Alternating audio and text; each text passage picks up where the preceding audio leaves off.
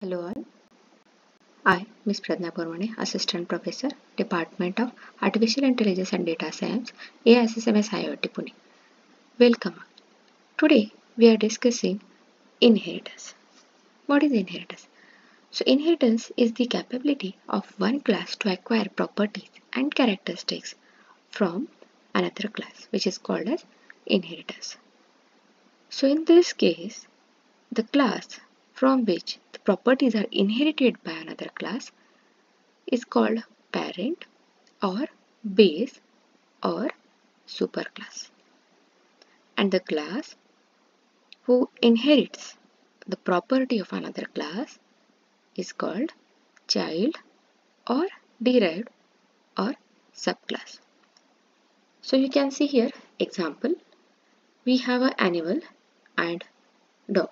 So animal is a base class and dog is a derived class. So why we have to study inheritance? Why we need inheritance? So inheritance avoid duplication of a code. It increases the execution time. It reduces the chances of error and data redundancy. The capabilities of inheriting the features from other class and reusability. So inheritance makes code reusable. What this means is whenever we go for inheritance, the properties like members or member functions, or we can say data and function of a base class are available in new class, which we can say a derived class. So that's why we can say it is a reused or reusable. So in this case, we have three different access specifiers. One is a private, public and protected. In inheritance, except private, all other members or member functions which are in a protected or a public mode are inherited in derived class. The private members of any class we cannot inherit.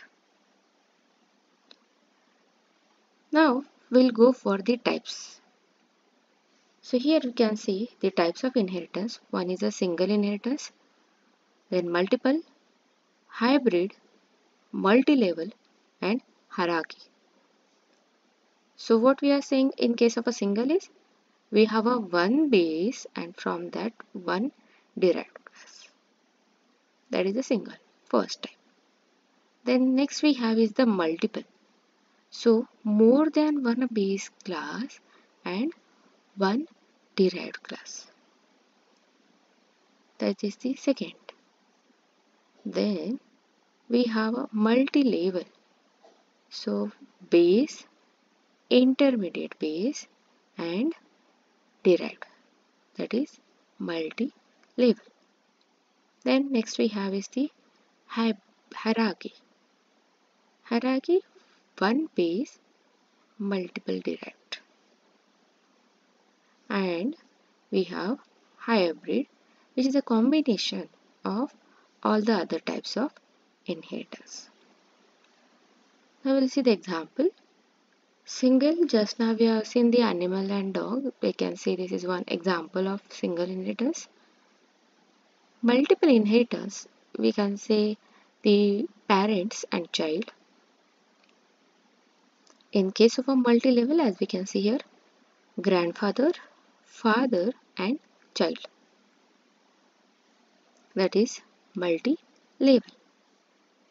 In hierarchy, we can see we have account. It can be of saving, fixed deposit or current. Again, if we consider fixed deposit, then we can have for short or medium or long term. So this is for hierarchy.